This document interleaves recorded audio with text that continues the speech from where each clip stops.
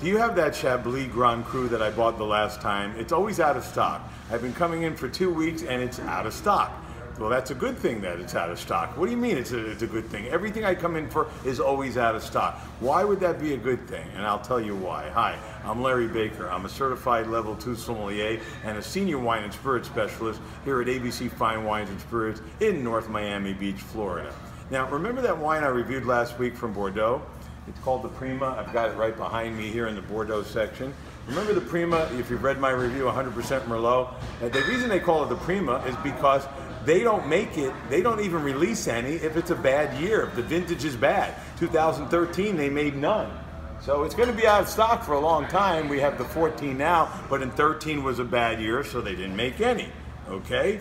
So could you imagine any of the wines that you buy, the popular brands, I don't care if it's $5 or it's $5,000 a bottle, what you see on most restaurant wine lists, what you see in large retailers, when you see in most restaurants, all those brands, the Napa Valley wine, could you imagine any of them saying, we're not going to make a wine because we're just not going to release any, so none of the big retailers, none of the big box stores will have any for that year because we don't think the grapes are good enough. You'd be darn sure that's not going to happen. They're just going to put it out and people are going to buy it anyway. So that's one example for an out of stock.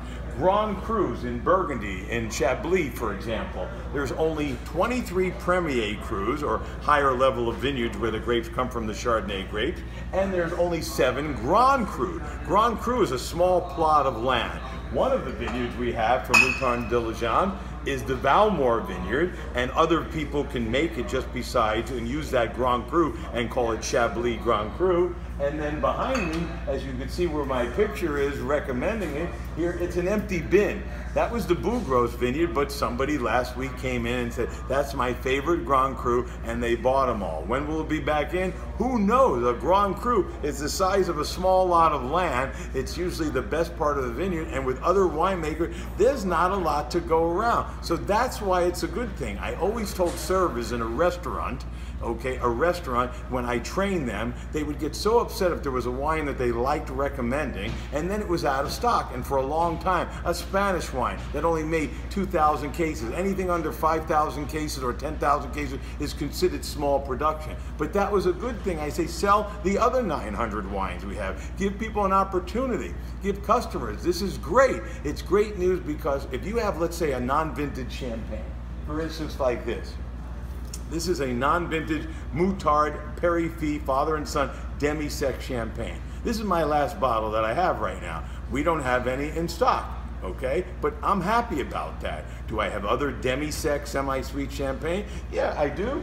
I do. But the brand names that never run out of stock, that concerns me. First of all, it's got no year. Second of all, you don't know how long or where it comes from, whether it's coming from a distributor, whether it's coming from a warehouse, whether it's coming from the same store you're buying at, or the restaurant. Are they rolling out the same thing 5 years ago? And people say, well, it tastes a little off. Well, maybe, who knows? It's old. You don't know. You don't know what year it comes from. And second of all, a small production winery that doesn't make billions of bottles of champagne that has to be out there and gift sets and packages and all that for the holidays, all those popular brands that are out there, it's good. They'll never run out of stock of that stuff because they make billions of bottles. And any product that you make so many billions and billions and billions and billions of bottles to mass produce, you know that in any form of life, the quality goes down. So it gives you, number one, an opportunity to try different things and not get hooked on one specific brand or vintage, which I always tell you not to do. But even if you drank a specific wine that was out of stock, the odds are when it comes back in stock, it's going to be a different year and be a completely different wine. So you should stop waiting and try something else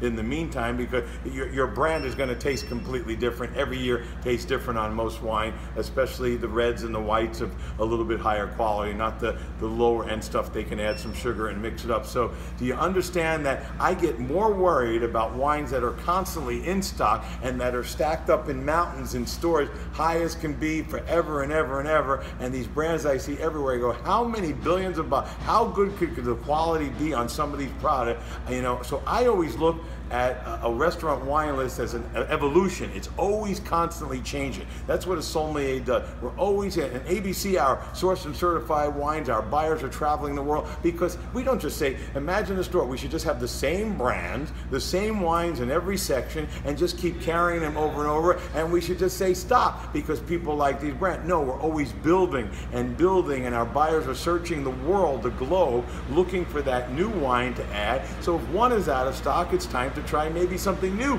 that we brought in that's sourced and certified from the same region or the same flavor profile. But I like wines that run out of stock because that means that it's such small production that they don't make enough to always be in stock. Maybe we were only allowed an allocation of maybe 30 cases for the whole company, and that's such a special wine. You've got that wine, but don't expect it to be in stock all year long when there's only 30 cases for 130 some odd stores. So look at it as an opportunity, not a negative that you're out of stock. Say that must be a really quality wine because they don't make a lot of it, and you're going to get the fresh vintage coming over on a boat from whatever country it comes from. You follow? Okay, that's why it's to look at some of those wines that may be in stock. Our website will tell you information is not available at this time. If you want to order online, you can do that and have it delivered to a local store. Go to abcfws.com, or to contact me about any information. If your favorite wine is out of stock, I can make some recommendations. Follow this blog and you'll get an email back from me with many, many ways to follow me. And as I always say, remember, wine is not for snobs. It's for everyday people like you and me, and even people that get worried about when items are out of stock. That's a good thing.